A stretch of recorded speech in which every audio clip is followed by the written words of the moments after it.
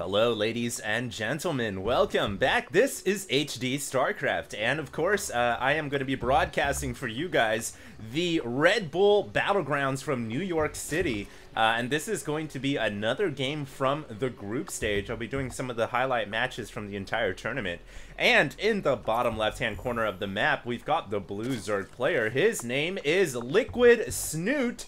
And he's got the pretty awesome Team Liquid logo right there as well. I really like how this tournament formatted in the I think very cool logos, because you know, that adds a little bit more identity to the player. Or I guess it doesn't add identity, it would subtract identity, but it does make it more interesting to watch, because you know what team these players are playing for, what organization they strive to achieve greatness for. And so in the top right hand corner we've got SKMC from Team SK Gaming, and there is their handy logo right there as well. He is the red Protoss player in the top right hand corner of the map, and I guess wherever this map is called Yongsu, so I guess the planet is called Yongsu. Wherever this takes place must be near the northern hemisphere, because as you can see on the map, you know, it's a snow map and then a grass map. So very, very interesting. Let's give you guys a quick overview of how this map plays out. You do have the natural expansion, blocked of course with the very standard now unbuildable plates. I think I have talked about this map before. You've got the ledge right here, which cannot be accessed because there are trees there, and then a very interesting layout out to the open areas of the middle of the map. Of course, more team logos, sponsorships, whatever. I guess in the future of esports gaming we'll probably have Pepsi logos, and you know, there'll be actual billboards. Like literally there will be a billboard placed like right here or something that says Turtle Beach or something like that.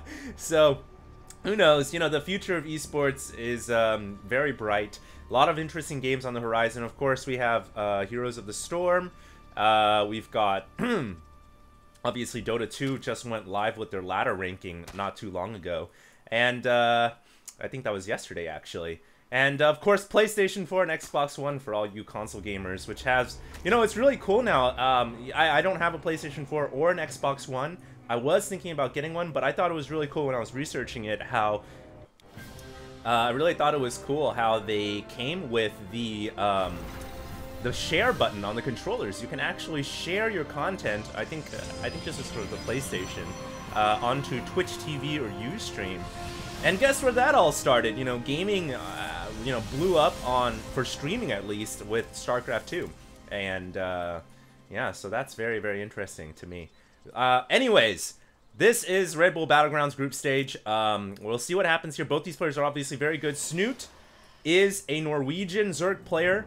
SKMC is, of course, the Korean all-star. And we'll see what happens here. Zerg versus Protoss. I casted a Zerg versus Terran, so hopefully the next match I do will be TVP, just to round about as I shake off all the rustiness from casting.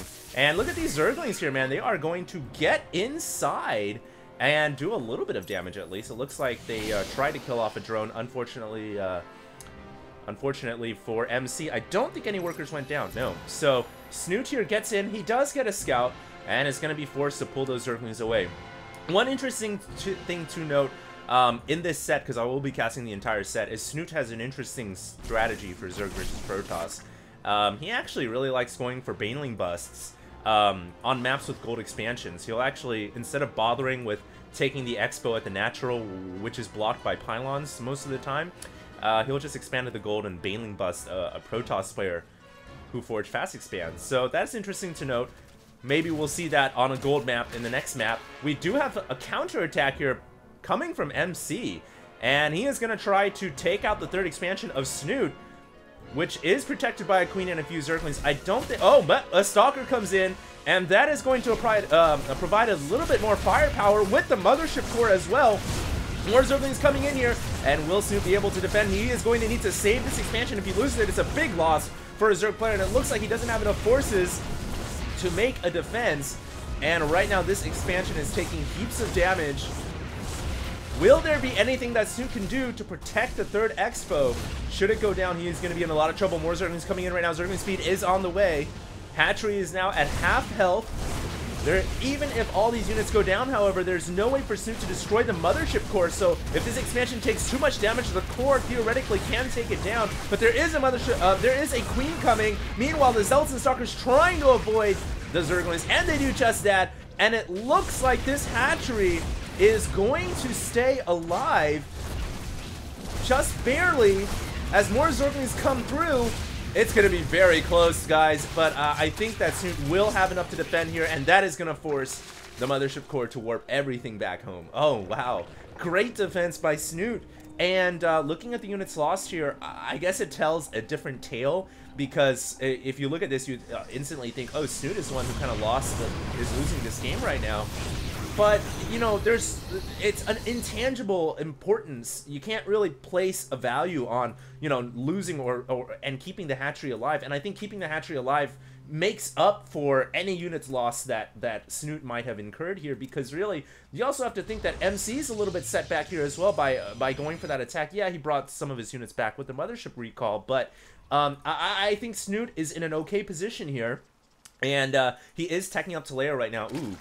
I feel like that is a little bit late. Might be because he was forced to defend so heavily that his layer tech is coming a little later than usual. But and here comes MC again. Now, you guys will recall that MC is known for his aggressive play style, most certainly in Protoss versus Zerg, and he's certainly going to play to his, you know, signature strength here and gonna go for an attack. But it looks like some of his reinforcements are going to be caught in the middle of the map. And that's not good for MC. He needs to make sure his units don't get picked off here. 1 sentry, 2 sentry, and a Zealot do go down, it looks like.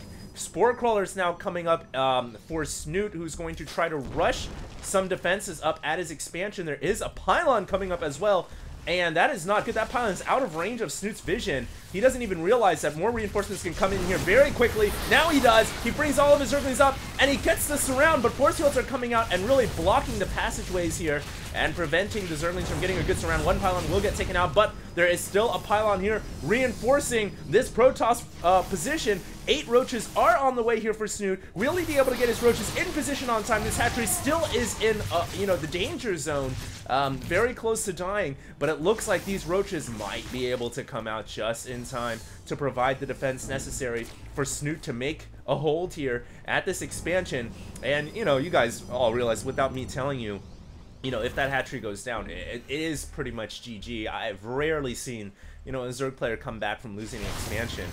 It does happen, you know, not saying it doesn't, but it's rare, and you know, every player knows that. That's why you know, MC is focused so heavily on taking this expansion down.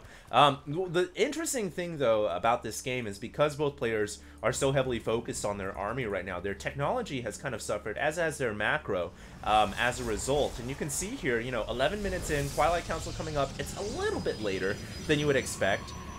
We do have +2 weapons coming out here for MC as well. Wow. So he is really, you know, playing a super aggressive style here. You know, he's going for Twilight Council, going for all these aggressive upgrades, and he's got a Warp Prism too with Zealots. And now what will Snute do? It looks like he is going to go for Hydras. I like the decision. Honestly, Roach Hydra is, you know, probably the best way for Snute to counter this heavy ground aggro coming from MC, rather than going for, I think a lot of Zergs might go for Mutalisks instead. I think Roach Hydra is the way to go. Swarm Hosts are also pretty good as well. And we'll see what happens here. Looks like some Zealots are going to come through. Drones are going to quickly get out of the way. And these Roaches, along with the Spore and Queen, should provide enough of defense. Enough of a defense to force this Warp Prism back home. So a nice job by Snute. And in the meantime, this expansion has slowly been regenerating some HP. Snute may have dropped a transfuser or 2 on there as well. Doesn't want to just let that hatchery stay in the red, because it can, you know, Protoss can snipe out expansions real quickly with the Warp Prism that's in play right now. And we do have a robotics bay on the way as well, so we're gonna have Colossus, and I like it from MC because what he did is he brought the Warp Prism in, he saw the Hydra Den, and immediately upon scouting that, he said, okay, to defeat this, I'm gonna need to get Colossus. And so he's very intelligent here. These 2 queens actually being pushed away by that Zealot. I'm actually surprised that, yeah, there we go. Bring some reinforcements and control your Xel'Naga tower, as the northern polar one has already been taken by the other zealots. So you gotta make sure that you at least have the southern one protecting your own base. And in the meantime here, one overseer floating around, checking for what's going on. The Twilight Council is about to finish Blink. So we are gonna have basically, the Stalker Sentry of Mortal Ball combined with Colossus. And that is going to be versing Roaches and Hydras, and a pretty quick tech up to for Snute to Hive here. I say relatively quick because it's not, 14-minute Hive isn't, blazingly fast, but considering how long it took the layer to get up, I think it's a pretty quick Hive. And he is also going to be getting Swarm Hosts here as well. Now, I think Swarm Hosts are excellent in this matchup. If you can, overwhelm the Protoss army with all those Locusts, as long as they don't have too many Colossus, Protoss have a difficult time dealing with those Swarm Hosts. So I think a great decision to go for Swarm Hosts here. He's really packing it in. 8 Swarm Hosts are on the way. There is a Warp Prism. Gonna try to sneak into the main base here, as are some Roaches going to take over the northern zone on the tower, but Blinking Stalkers immediately shut that down. And this Warp Prism is looking for an opening, a weakness to exploit. But as it flies over Zerg airspace, the Creep Tumors, the Roaches, they are going to reveal the trajectory of that Warp Prism and make it very difficult indeed for Snute to be able to combat. But MC here is going to enforce his position as the Tumors continue to spread out their growth. And he is going to look to attack, but there are so many Zerg units here. Look at the Roaches, the Hydras, and the Locusts. How do you stop that? Now, they don't really have that many upgrades. You can see that actually they don't have any upgrades at all. They're at 0-0, whereas the Protoss army is researching +3 weapons. There's a huge upgrade discrepancy here, and I'm not sure why. You'd think Snute, there you go, Evolution Chamber on the way right now, but his upgrades are... actually, no, he does have +1, so I do apologize. I didn't see that. I must have just completed. So he just finished +1. I was going to say he is going to be really far behind the upgrades. But both armies are maxed out here, ladies and gentlemen. And I guess we're going to see an epic battle now. One thing that I think Snute needs to think about going for is Corruptors to deal with these Colossus. MC's expansion is under attack, though. A couple of Roaches able to sneak behind the backside of this expo and are going to start taking out some probes. Minimal losses here, though, I think, for MC, and he's not going to be too concerned about that. Meantime, whoa! I think those are just Locusts that exploded, and you can see they are actually really... Look at how long range they are. They're literally from the bottom of the map. They can make it all the way to the Xel'Naga Tower before they die with Evolve Enduring Locusts. Evolve Enduring Locusts basically is a range upgrade for Swarm Hosts. As it also is a endurance upgrade, because it allows the Locust to stay out that much longer. So it's a nice upgrade. We do have a Viper on the way here, and Hydra Viper is incredible against Colossus if Snute can get them on the field in time. And it looks like MC is pushing out. He's got a massive Protoss army here, taking the 4th expansion at the same time, as Snute is taking the 5th. But this 5th expo is going to fall under siege to that Warp Prism, which is coming in with Zealots. In the meantime, Locusts are going to stream their way over to this Protoss army, but Force Field's keeping them at bay. And what MC is doing here is basically blockading the access point for the Zerg to defend this expansion. And Snute is going to lose that expo. Nothing that he can do about that. MC is out of... Snute is out of position. MC is in position, and the hatchery is going to go down. Great play by MC. He knows that if he takes control of this high ground ledge, it will be pretty difficult for the Zerg to defend this expo. Actually, there was a path that he could have taken here, but it looks like Snute just decided against it. And look at how many Swarmos he's got. Holy cow. I mean, I'm going to pull up the units tab right now. 33 Swarmos. And it seems like most of his Roaches and Hydras are pretty much completely gone. So he's just going to go for a max Swarm Host army. And we'll see if this is going to be able to stop MC, who right now I feel like has the advantage. He's got the 4th base down. He's about to take another hatchery out. He's encroaching on Team Liquid's area. And now what the hell is Snute going to do? Now, this is actually not the best place for the Protoss army to be because, look at that. The Vipers can use the high ground and abduct these forces up there. And of course, the Zerg has high ground all throughout. And I think MC might want to get out of this position right now. This is not a great place for him to be. Thankfully for him, he's not dealing with any infestors that have fungal growth. That would really add some pain. More warp gates are on the way right now for MC. He's also finishing Dark Shrine, so he's going to have quite the threat on the field pretty soon with DTs. In the meantime, though, he's continuing to press forward, and Snute doesn't have a response, but, you know, that's the thing about Swarmos. It's not a response per se. It's just a war of attrition. The closer in you press with that Protoss army, you know, the more risk you're forced to take. There's going to be an infinite amount of locusts that will be coming at you. And I think MC realizing now that it might be the best choice to just retreat. And, you know, he did kill off an expansion, so there's no reason, I don't think, to press forward anymore. And I honestly feel like he might have bitten off more than he should have. You know, got a little bit greedy with the pie there. He should have just taken the expansion and pulled away. But now, you know, the units lost have kind of evened out, 7,000 per side. And Snute really never lost a single swarm host in that engagement. So I like what Snute did there. Just kind of sat back behind the trenches. You know, World War I style trench warfare. You keep coming. My units are basically burrowed underground, and I've got lines of them, literally lines of them with infinite amount of soldiers. And here we go. Storm coming out, which is a good way to deter the locusts, but it only lasts so long. You know, you can only have so much Psionic Storm. Fungal, not fungal, but a blinding cloud coming down there, blocking the stalkers from attacking. And I think that Snute is going to be okay here. He is just continuing to pull back and play that trench warfare, and those locusts are going to continue to come in, but Time Warp Field being used to snare the locusts and allow MC enough time to take out this expansion, and he does just that. Hatchery falls down once again, and I can see MC's strategy here. Basically what he's doing is trying to take out the 5th expansion of the Zerg player repeatedly, and basically deny Snute the 5th expansion. I think I like MC's strategy here.